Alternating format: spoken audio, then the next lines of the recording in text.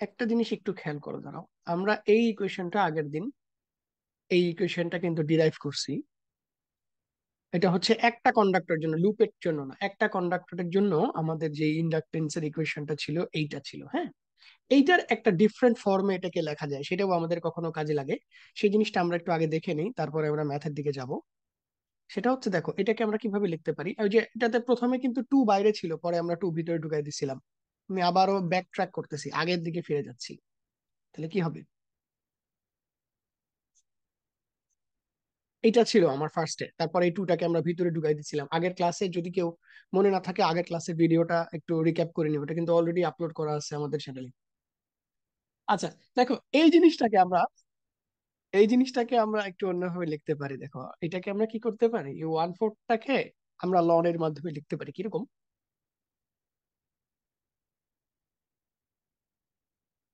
দেখো তো এইটা লেখা যাবে কিনা, এই প্রথম টার্মটা। ম্যাথমেটিক্স কার মনে আছে? এইটাকে আমি ওয়ান ফোর্থটাকে লিখছি লন ই টু দি পাওয়ার 1/4। একই তো কথা না? কারণ এই লনটা কি, লগ বেজ ই না? লগ বেজ ই, আবার এখানেও আছে ই, তাহলে ই ই কেটে গিয়ে এই ওয়ান ফোরটা এখানে থাকবে। এই মানে ওয়ান ফোরটাকে আমি লন এর আকার দিয়ে লিখছি এই লনের সূত্র অ্যাপ্লাই করার জন্য, লন এ প্লাস লন বির সূত্র অ্যাপ্লাই করার জন্য। কি হয়? লন এ বি না? তাহলে loan E to the power 1/4 into D by আর। এই জিনিসটা হয় না? এটা হয়তো। এটাকে কিভাবে লেখা যায়? এটাকেও আমি আর একটু সাজাই গুছাই লিখি। কিরকম দেখো, e⁴ এটাকে যদি আমি নিচে পাঠাইতে চাই, তাহলে কি লিখতে হবে? e⁻⁻1/4। সিম্পল ব্যাপার। e⁻1/4 এটা আছে ভগ্নাংশের উপরে, এটাকে আমি নিচে পাঠাইতে গেলে এই পাওয়ারটা মাইনাস হয়ে যাবে সিম্পলি। সো এই যে পাওয়ারটাকে মাইনাস দিয়ে এখানে লিখছি। এখন এই যে নিচে একটা টার্ম দেখা যাচ্ছে, r e⁻⁻1/4, এইটাকে আমরা একটা রেজিস্ট্যান্স হিসেবে, অন্য একটা টার্ম হিসেবে এইটাকে আমরা সংজ্ঞায়িত করি। সেটাকে আমরা নাম দিই আর প্রাইম। ওকে, এটা হচ্ছে, দেখো এটা আমি এখানে লিখে দিই। এখানে হচ্ছে আর প্রাইম ইকুয়ালস r e⁻⁻1/4। এই জিনিসটা, এটাকে যদি এই সিম্বলটা যদি আমরা ব্যবহার করি, তাহলে এটা হয়ে যাবে loan D by R prime, এত Henry per metre.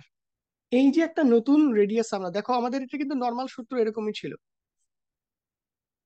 2 × 10⁻⁷ loan distance divided by radius. কিন্তু আগে যে রেডিয়াসটা ছিল আর, এখন সেই রেডিয়াস নাই। এই এই যে প্রথম প্রথম ইকুয়েশনটা আর নিচের ইকুয়েশনটা খেয়াল করো, এদের মধ্যে পার্থক্য কি?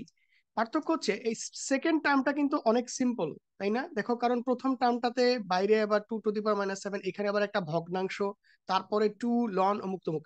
কিন্তু এখানে কিন্তু দেখো এই প্রথম অংশটুকু মতন কিছু নাই, মানে দুইটা পার্ট নাই, সোজা কথা এখানে একটা part, 2 × 10⁻⁷ loan D by R prime. তার মানে আমার এই ইন্ডাকটেন্সের ইকুয়েশনটা সিম্পলিফাইড হয়ে গেছে এখন। এইটা মনে রাখাও সহজ, এটা নিয়ে কাজ করাও সহজ। এখানে এই কাজটা করার জন্য আমরা একটা নতুন রেডিয়াসকে সংজ্ঞায়িত করছি। এইখান এটার চিহ্ন হচ্ছে আর প্রাইম, এইটার একটা নাম আছে,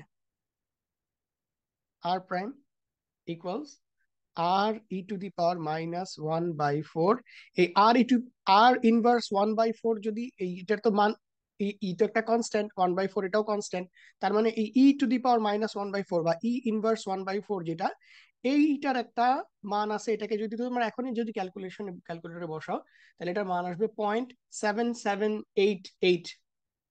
তার মানে এটা আসতেছে 0.7788 আর, আর প্রাইমের মান। এই যে আর প্রাইম, এইটাকে বলা হয় geometric mean radius.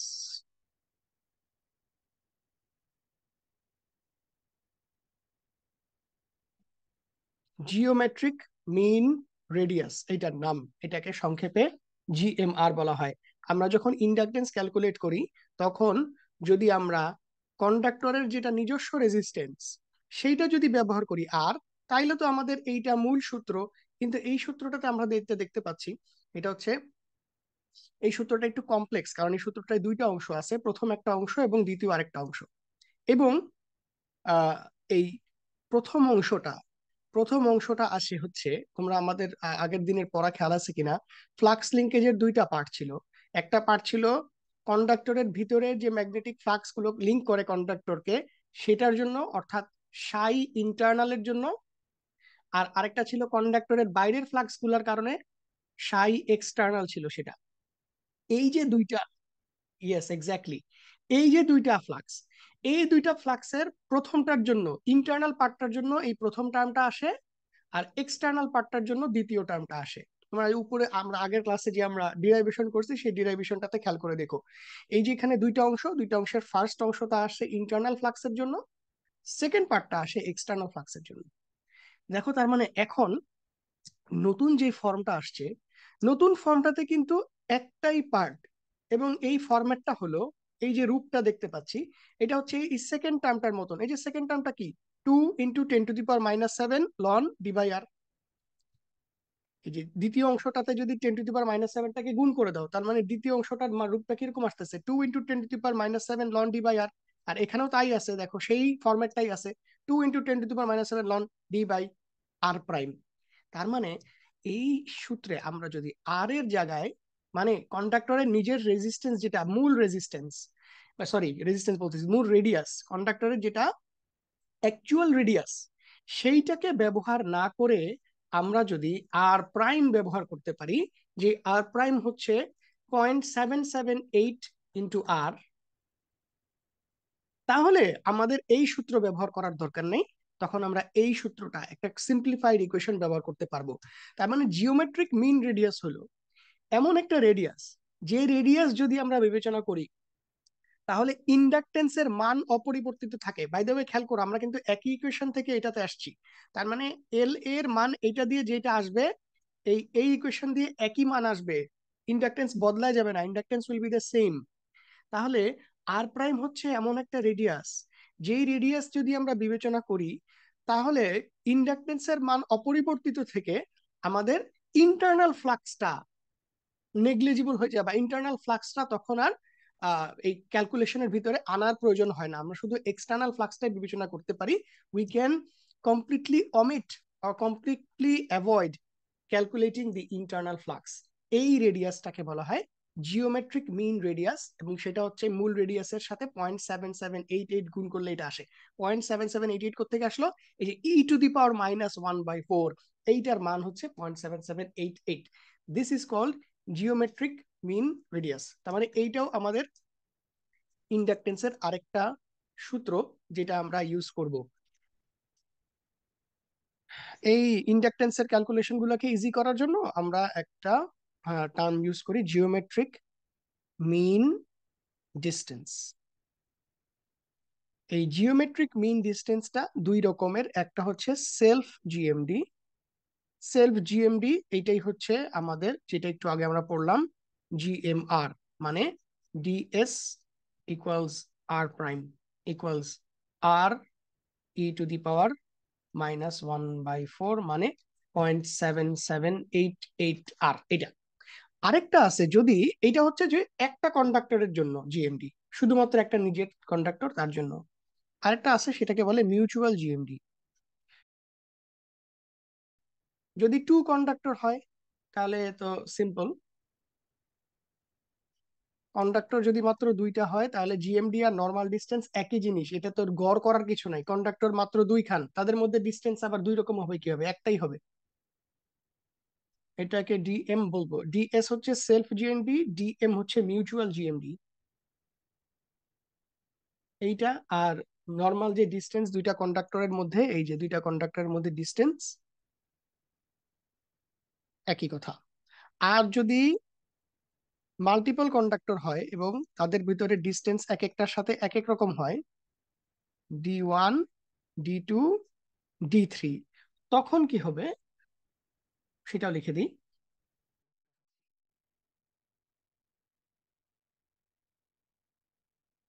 For a single circuit three phase line, single circuit three phase line কি সেটাতে আমি পরে আসতেছি। এই যে যেমন এইটা, এই যে মনে করো এইটা, আমরা এখানে একটা টাওয়ার ব্যবহার করছি। আমি একটু টাওয়ারের একটা, এই যে আমরা সেই যে চ্যাপ্টার 7-এ টাওয়ারের ছবি আঁকছিলাম, এরকম টাওয়ার থাকে। আর এখানে কি থাকে, ক্রস আর্ম মনে আছে, তাই না? Cross- এই যে ক্রস আর্ম থেকে ইনসুলেটরের মাধ্যমে মনে করো আমার তিনটা কন্ডাক্টর হ্যাং করা আছে প্যারালালি। তোমরা খেয়াল করে দেখছো না যে টাওয়ার গুলাতে যখন তোমরা দেখো সাসপেনশন ইনসুলেটর দিয়ে কিন্তু তিনটা আলাদা আলাদা কন্ডাক্টর থ্রি ফেজের জন্য হ্যাং করা থাকে, তাই না? তিনটা conductor। এই যে তিনটা কন্ডাক্টর আছে, মনে করো এই তিনটা কন্ডাক্টরের একটা থেকে আরেকটা মনে করো যে লেন্থ সমান না বা ডিস্টেন্স সমান না, দ্বিতীয়টা থেকে তৃতীয়টা তাদের প্রতিটার কিন্তু আলাদা আলাদা ডিস্টেন্স হয়ে যাচ্ছে। এইটা D1 যদি হয়, এই জাস্ট এক্সাম্পল হিসেবে লিখতেছি, আর এই প্রথমটা থেকে শেষটার ডিস্টেন্স তার মানে হয়ে যাচ্ছে D3। তার মানে প্রতিটার ডিস্টেন্স কিন্তু একটা থেকে আরেকটা আলাদা হতে পারে। এটা নিশ্চয়ই ট্রায়াঙ্গুলার শেপে আমরা সাজাই নেই, তার মানে অবশ্যই প্রতিটা থেকে প্রতিটার ডিস্টেন্স আলাদা। এইরকম কেসে আমরা এই D1 D2 D3 তিনটা ডিস্টেন্স ব্যবহার না করে একটা ডিস্টেন্স ব্যবহার করতে পারি ফর ক্যালকুলেশন অফ ইন্ডাকটেন্স। এইটা ব্যবহার করলেও আমার মানের খুব বেশি পরিবর্তন হবে না। সেটা হলো D1 D2 D3 এর কিউব রুট। কিউব রুট মানে উপরে 1/3 পাওয়ার 1/3 লেখা মানে কিউব রুট, একই কথা। আবার আরেকটা হইতে পারে, সেটা আমি এখন লিখবো না, বাট আমি জাস্ট তোমাদেরকে ধারণা দিচ্ছি। সেটা হচ্ছে for a double circuit three phase line. Double circuit three phase লাইনটা আবার কি জিনিস? Double circuit three phase line হলো, তোমরা চিন্তা করে দেখো, আমরা যখন টাওয়ার ব্যবহার করি, টাওয়ারের এক পাশে থ্রি ফেজ এর তিনটা কন্ডাক্টর তোমরা দেখতেই পাও কিন্তু ক্লিয়ারলি, যে এক পাশে তিনটা কন্ডাক্টর আছে, কিন্তু অন্য পাশটা কি ফাঁকা থাকে? ওই পাশেও থাকে না আরেকটা আরেকটা সেট এরকম?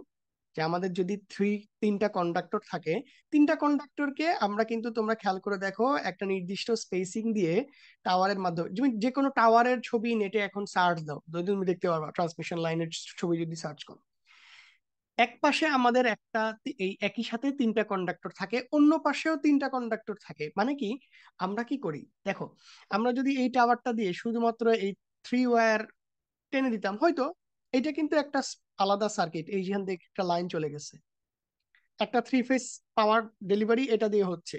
কিন্তু যেহেতু আমরা টাওয়ার এস্টাবলিশ করেই ফেলছি, আমরা যদি একই সাথে দুইটা পাওয়ার ট্রান্সমিশন করি, তাহলে আমাদের একই টাওয়ারে আমরা ডাবল পরিমাণ পাওয়ার ট্রান্সমিট করতে পারতেছি। আমাদের বারবার টাওয়ার এস্টাবলিশ করতে হচ্ছে না, এক টাওয়ারেই মানে এক ঢিলে দুই পাখি হয়ে যাচ্ছে। যেই পাওয়ারটা আমি একটা স্ট্রিং, একটা তিনটা কন্ডাক্টর একটা সেট দিয়ে একটা সার্কিট দিয়ে ট্রান্সফার করতে পারতেছি, সেরকমই আরেকটা সার্কিট দিয়ে আমি একই পরিমাণ পাওয়ার আবার ট্রান্সমিট করতে পারতেছি। এতে আমার জায়গা কম লাগতেছে, আমার ইনস্টলেশন কম কস্ট লাগতেছে, রিলায়েবিলিটি বাড়তেছে। যদি কোনো কারণে একটা লাইনে একটা সার্কিটের সমস্যা হয়, আমরা আরেকটা দিয়ে পাওয়ার প্রোভাইড করতে পারতেছি। এরকম নানান কারণে আমরা সিঙ্গেল সার্কিট ব্যবহার না করে ডাবল সার্কিট ব্যবহার করি। তখন যেটা হয়, ওই যে দেখো আমরা কি বলছিলাম, একটা তিনটা কন্ডাক্টর থাকলে প্রতিটা কন্ডাক্টরের ফ্লাক্স আরেকটাকে কাট করবে, এই কারণেই তো আমাদের এত ফ্লাক্স লিঙ্কেজের এত রকম হিসাব নিকাশ হয়েছে। এখন তো আর শুধু আবার এই তিনজন নাই, সাথে আবার এই পাশে প্যারালালি আরো কয়েকটা কন্ডাক্টর আছে। প্রত্যেকটা কন্ডাক্টর একটা আরেকটার ফ্লাক্সকে একজন একজনকে কাট করবে, কিন্তু বিশাল কমপ্লিকেটেড ফ্লাক্স লিঙ্কেজের হিসাব নিকাশ হয়ে যায়। সেই ক্ষেত্রেও আমরা এই প্রতিটা থেকে প্রতিটার যে ডিস্টেন্স গুলো আছে, এই ডিস্টেন্স গুলোর বদলে কিছু সিম্পলিফাইড ডিস্টেন্স ব্যবহার করতে পারি। সেগুলোর আমি এখানে সূত্রগুলো লিখলাম না, তোমাদের বইতে এইগুলার ডিরাইভেশন সূত্রগুলো লেখা আছে এবং সেগুলো দিয়েও ম্যাথ করা আছে। সবগুলো যেই সূত্রগুলো আমরা এখন পর্যন্ত পড়ছি বিভিন্ন ফর্মের, সবগুলাকে আমি একটু এক জায়গায় নিয়ে আসি। দেখো, সবগুলাকে আমি এক জায়গায় আনতেছি, এরপরে আমরা ম্যাথ করা শুরু করব। সিঙ্গেল ফেজ টু ওয়্যার লাইনের ক্ষেত্রে লুপ ইন্ডাকটেন্স, লুপ ইন্ডাকটেন্স লেখার আগে LA টা লিখি, এটাও লাগবে। LA যে কোনো একটা কন্ডাক্টর ইন্ডাকটেন্স, সেটা ছিল 10⁻⁻7 হাফ প্লাস 2 ln D/R। এই সিঙ্গেল ফেজ টু ওয়্যারের জন্যই লুপ ইন্ডাকটেন্স যেটা, সেটা ছিল 10⁻⁻7 1 + 4 ln D/R। এগুলো আমরা আগের দিন ডিরাইভ করছি। আজকে আমরা এর জন্য আরেকটা সূত্র পাইলাম, সেটাও এখানে লিখে দিই। সেটা যদি লিখতে হয় তাহলে সেটা নিচে লিখি, এটা এটা তো নিচে নামাই দিই একটু দাঁড়া। এটা নিচে এটা লিখি, কই, ইয়েস। এটা হচ্ছে ইউজিং জিএমআর। যদি আমি জিএমআর ব্যবহার করি তাহলে 2 × 10⁻⁷ loan D by R prime, যেখানে আর প্রাইম ইকুয়ালস 0.7788। এগুলো আমাদের সিঙ্গেল ফেজ 2 ওয়্যার লাইনের জন্য ছিল। গেল। এরপরে আসো three ফেজেরটা। Three phase 3 wire symmetrical spacing.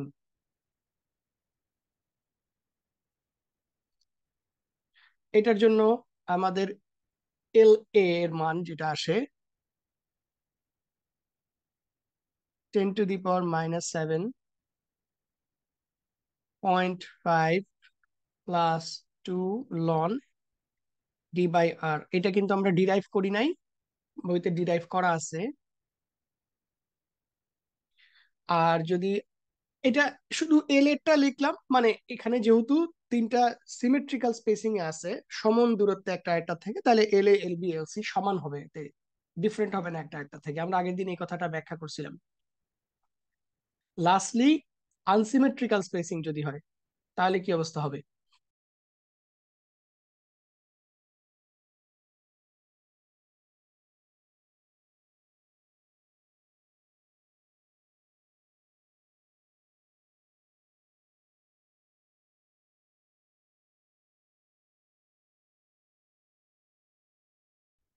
একটা D2 D3, একটা D3 D1, একটা D1 D2, এই বাকিগুলোর ক্ষেত্রেও এই প্রথমটাতে D3/D2 লন হবে, দ্বিতীয়টাতে D1/D3, D2, লাস্টে D2/D1।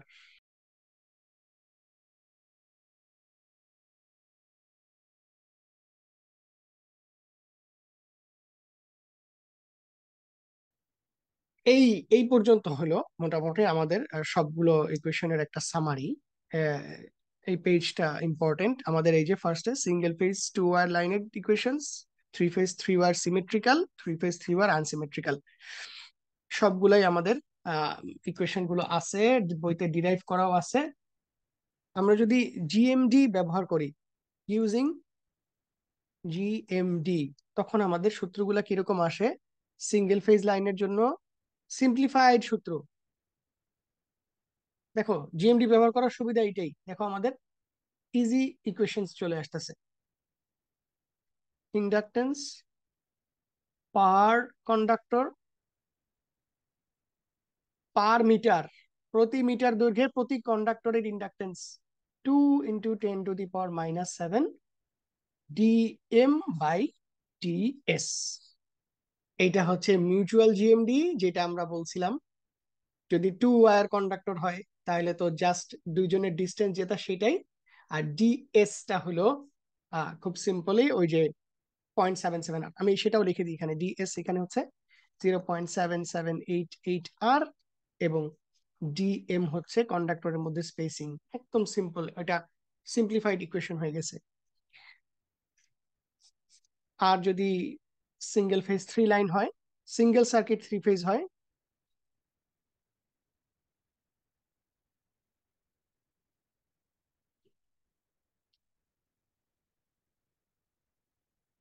ইন্ডাকটেন্স পার ফেজ পার মিটার লেন্থ 2 × 10⁻⁷, এইটাও তাই, ডিএম বাই ডিএস।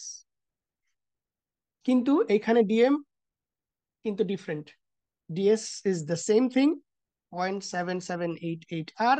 কিন্তু এটা যেহেতু 3 ফেজ লাইন, এখন ডিএম শুধুমাত্র একটা ডি হবে না, ঠিক আছে? আর ডাবল সার্কিট 3 ফেজ লাইনের জন্য আরেকটা সূত্র আছে, সেটা আমি লিখলাম না, আমরা আপাতত এটা ব্যবহার করব না।